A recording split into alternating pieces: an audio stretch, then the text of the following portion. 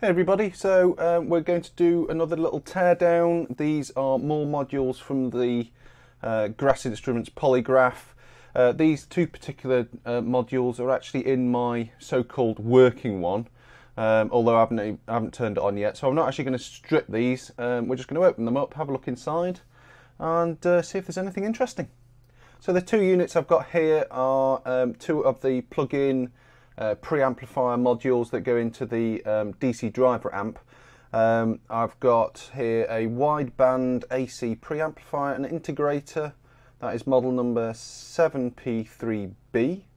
And we have an EKG Tachograph preamplifier, model 7P4DE. So let's take a look at the tachograph, the EKG tachograph first. This seems to be dated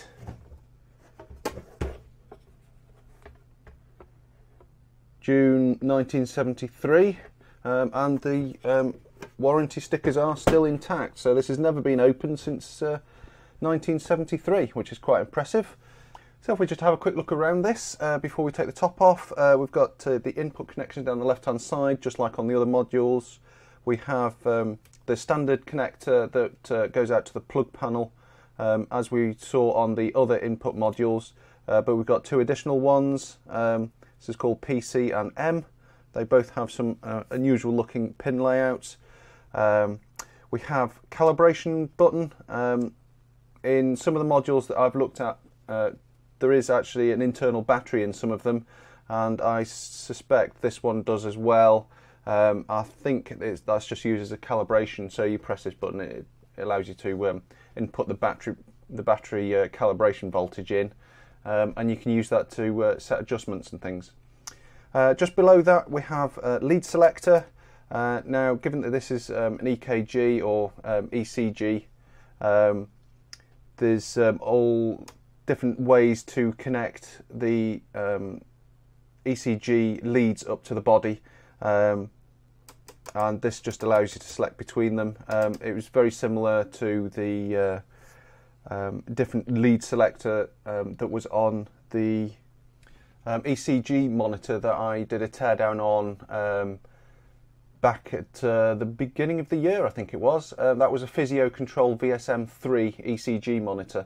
That had similar setup, so you could choose between different connection layouts.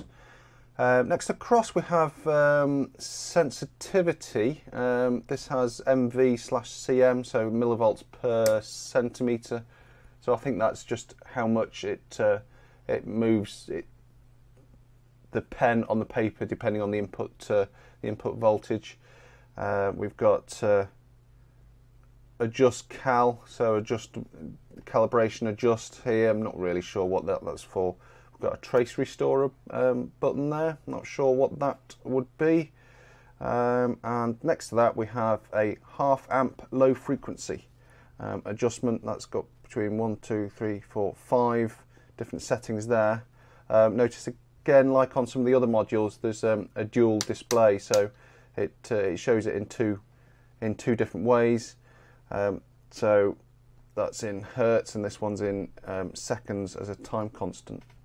And the next bit along, which seems to be divided out into a separate little layout and module, we have the tachograph controls. There's a couple of little adjustment pots here, which obviously aren't meant to be adjusted that often. We've got up slope, down slope. We have another line filter switch, so that allows you to filter out any mains line frequency hum. And we've got a whole load of different settings on this. Cal center -2cm, +2cm. Actually, looking at this, I think I can see and understand a little bit more about how this works. We have that is the tachograph is off. On this side, we have all the calibration settings. So this one here adjusts the center position, and this one here adjusts the upper and lower position of the full scale deflection, I guess. And then that's it. Yep. And then in use, which is where actually it's turned on in use, we have DC input, AC input. Well, we've got an AC low and AC fast, and that's it. And next to that we have 4cm tack scale BM, which is going to be how much it scales the tachograph into the 4 centimeters. Now, when I initially saw this, I was thinking that you'd have a trace moving along the paper, and then you'd see the beats as you know, the typical pulse that you sort of see traditionally on ECGs. I think this is different. I think what it's doing, it has a constant line which moves up and down. I'd probably have to draw this. So this is how I think it would actually record on the paper. We have the top scale is 180, as we just set on that on the adjustment. Centre would be 90 and the lower would be 60. So the pen would come along and draw a historical record of the beats per minute. And just below that we have a trigger. I'm not sure what that is for, but we got a slope up and down, positive and minus, line frequency, filter again, a threshold adjustment, and output display, amplifier or tack. So that obviously allows you to either just use this as an amplifier, possibly, or a tachograph. And we have 2 inputs here for external triggering, it seems, and a tachograph output. Right, around at the back we have cal out, trigger monitor, ramp, hype, no idea what these are, beat mark, amplitude, I adjust, and DC balance. Not entirely sure what any of those do, to be honest. And on the top we've got a little window. Well, it's not a window, it's just a hole in the top of the panel, which allows you to see in. Does appear to be a rather crusty looking battery in there. Now, as I said before, this particular unit has not been opened, so all the seals are intact from 1973. So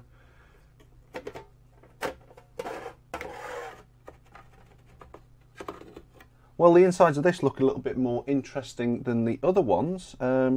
Slightly different, well,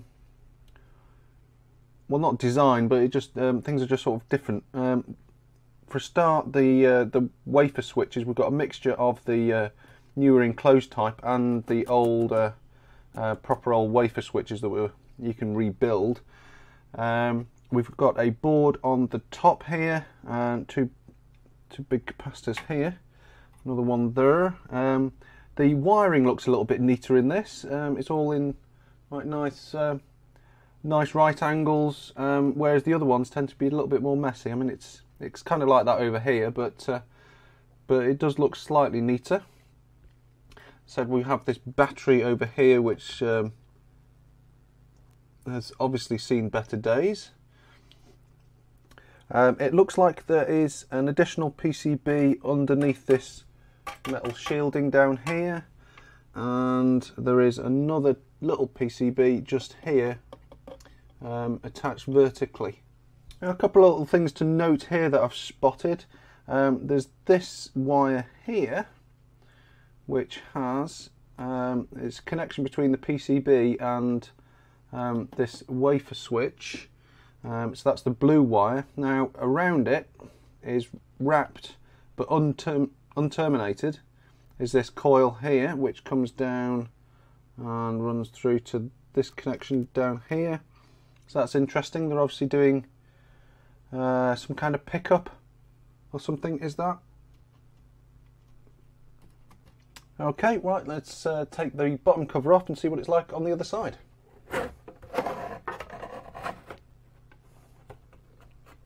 Well, it certainly seems a bit more densely packed than the other amplifier modules. You can see all the back of the switches and everything here, so it's a whole lot more dense in the back here. We've got this second PCB here, some interesting looking devices there. I'm probably guessing at when we looked at the other modules, there was just tons of op amps and stuff everywhere. That's what they could be. I'll check the part numbers in a moment. We've got possibly some more here, some some adjustment pots. Some of those have been glued down, that one isn't. Now, interesting, there's a nice looking device just here. And this is a Teledyne 712-2. Notice there is a patent number there, and there is also the values of 390 ohms and 12 volt DC written on it. Okay, now this is actually a relay. It's quite a small specialised relay by Teledyne. It's double pole, double throw, and it's rated to 1 amp at 28 volts on the contacts. It's at half an amp, 28 volts. It's rated for 1 million cycles. These black devices here, the part number comes back as a transistor. Now they are 6 leads, but it does look like they're separated out. So I wonder whether this might be 2 matched transistors in the same package. And looking at the back of the board, it's very similar to the other ones that we've seen. It's all hand-drawn traces, and all the solder points have been checked and marked. There's a copyright there, 1972. And just buried away down here is that other small board that I mentioned, the vertically mounted one. This looks like it's mostly just a connection board. There is some resistors and some old school looking transistors on it. So that was quite interesting. There's obviously some nice old school style components in there. There's a little diode there. You can tell this is definitely from the 70s. Right, I'm going to pop the lid back on this and we'll have a look at the other unit. Right, so this one is the Wideband A.C Pre Amp and integrator.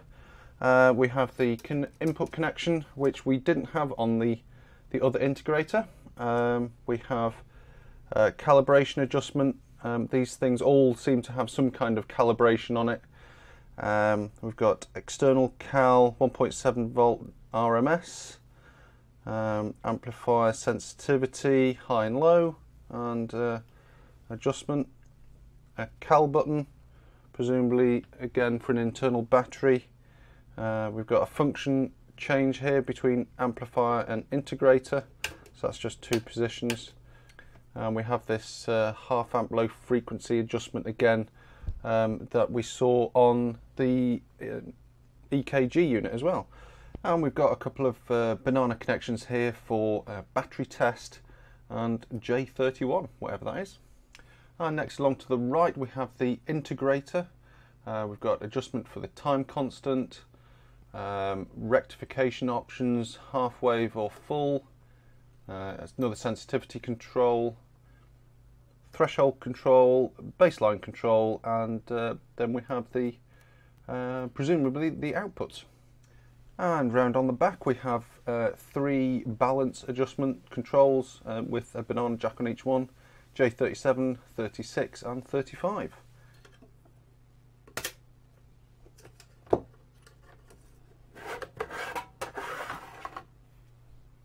So again, very similar layout to the other ones. You can tell it all dates from this. It comes from the same date, the same factory, the same people designing it. We've got wafer switches. Notice that it's the older type in these. In this particular one, got a rather another crusty looking battery here. I should probably have to take these out to stop them leaking. Lots of big caps. Interestingly, these are they're 1 microfarad, but they're rated to 100 volts, which is odd considering this is all the low voltage system. It only runs on 12 volts. So, and this one is an MC1303L, and that is a single channel audio power output amplifier. And it's a similar story to the other ones. In the looking in from the underneath, we've got same style of PCB. Obviously all the solder points have been marked and checked.